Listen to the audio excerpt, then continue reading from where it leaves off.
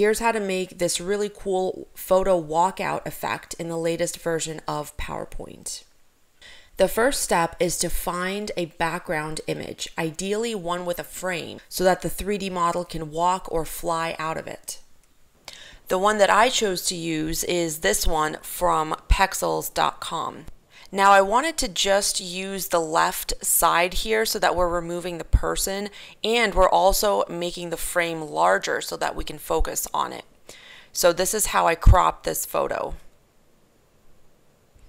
And here's what it looks like on the slide.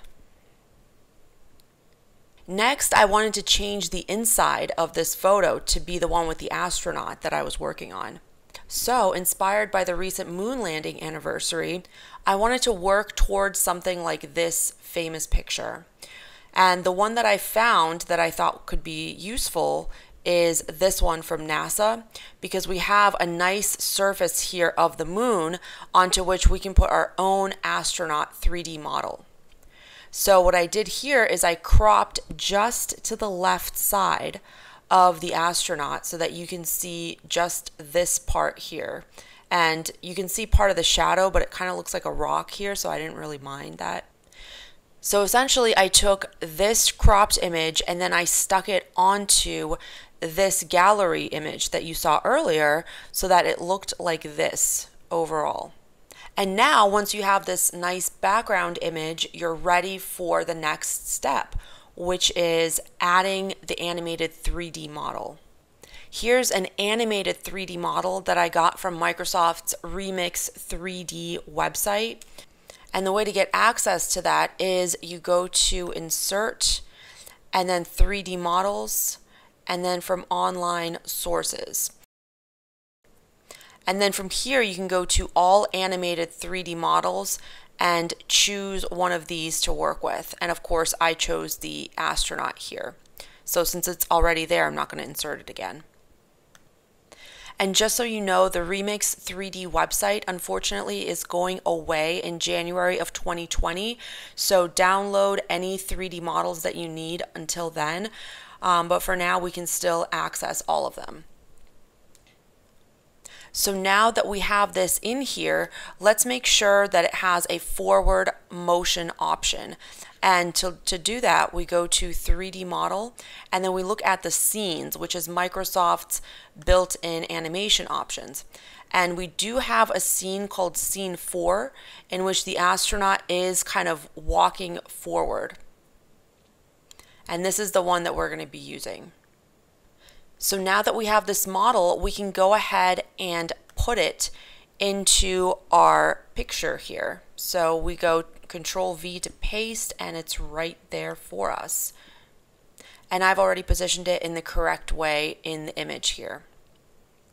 Now, if you've seen my other tutorial with the dinosaur, you know that it's very, very important to add shadows and just make sure that this 3D model blends in with the rest of the photo.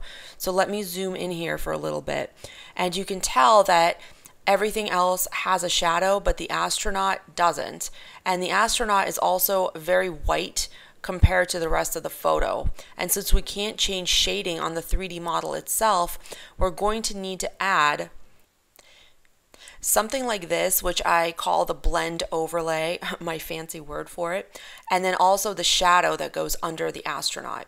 And just so you know, these are very simple shapes with just some soft edges here. I'll show you what the shading is like on these.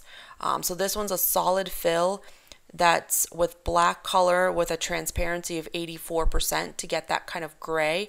And I'll show you that'll kind of cast the astronaut in a little bit more of a gray tone to match the rest of the picture.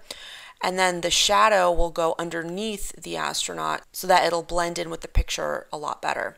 And this one is just, again, a black oval with a transparency of 9%. And then for the soft edges, this one has 15 points and this one has 25 points. And of course, we'll change the size of these as we blend everything together. So just so that you can see, here is the before and here's the after with both of those elements added. As you can see, here is the blend overlay. It's kind of like a little shadow that goes on top of everything and just blends everything together a lot nicer. And then the shadow is right underneath the astronaut right here. So let me put that back here. And again, here's the before and here's the after. So it looks a lot more natural afterwards. And after this, we are ready for our next step, which is to animate this. For the animations, I thought it would be easiest to just kind of walk you through the animations on the animation pane that I created. So first, in order for the 3D model to kind of walk out of the frame, it needs to be growing as it's walking toward us. So here's kind of that walk here. If we go to the animations here, it's that scene 4 that we talked about earlier where the astronaut is actually walking, or moonwalking in this case. And then this is a grow effect that makes the astronaut grow 300% as he's walking, which makes it look like he's jumping out of the frame. Next, on the shadow, we have a very slight downward motion path here. So the shadow kind of moves with the astronaut as he goes out of the frame and then disappears as it reaches the bottom of the image. And then as the shadow's going down, here's an interesting one. What I did is the astronaut does a little bit of a bounce and the shadow does a shrink in the middle of the motion path and then bounces back up to its original size.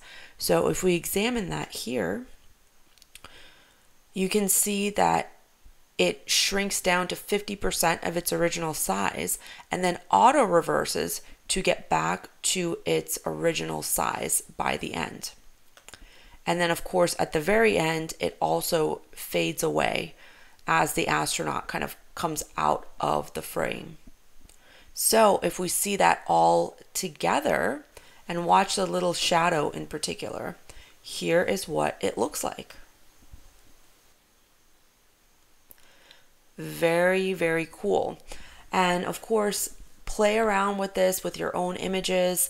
Check out other 3D models or the animated ones from the Remix 3D website. If you do want to use the astronaut, then I have this little starter kit that I've put together for you, which has the moon landing image, the gallery image, and of course the 3D model, which will be quite a hot commodity when the Remix 3D website goes down. Well, thanks a lot for watching and see you for my next tutorial.